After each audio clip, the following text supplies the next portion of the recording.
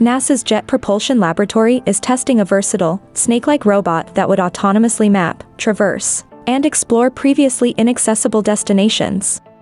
Called EELS, Exobiology Extant Life Surveyor, the self-propelled autonomous robot is meant to one day climb into the icy vents of Saturn's moon Enceladus, and take a dip into its subsurface ocean below to look for signs of life. EELS could pick a safe course through a wide variety of terrain on Earth, the Moon, and far beyond, including undulating sand and ice, cliff walls, craters too steep for rovers, underground lava tubes, and labyrinthine spaces within glaciers. The project team began building the first prototype in 2019 and has been making continual revisions. They've been trying out white, 3D printed plastic screws for testing on looser terrain like sand and soft snow, as well as sharper, black metal screws for ice. In its current form, the EELS 1.0 robot weighs about 220 pounds and is 13 feet long. It's composed of 10 identical segments that rotate, using screw threads for propulsion, traction, and grip. These individual segments can even act as propellers, allowing the EELS robot to explore its surroundings underwater.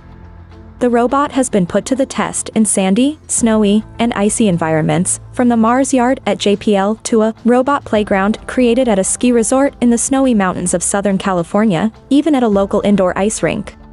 Because of the long communications lag time between Earth and deep space, EELS is designed to autonomously sense its environment, calculate risk, travel, and gather data with yet-to-be-determined science instruments. When something goes wrong, the goal is for the robot to recover on its own, without human assistance.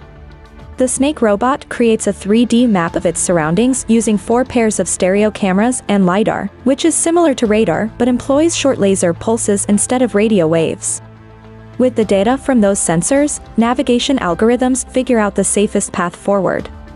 In its final form, the robot will contain 48 actuators that give it the flexibility to assume multiple configurations, but add complexity for both the hardware and software teams.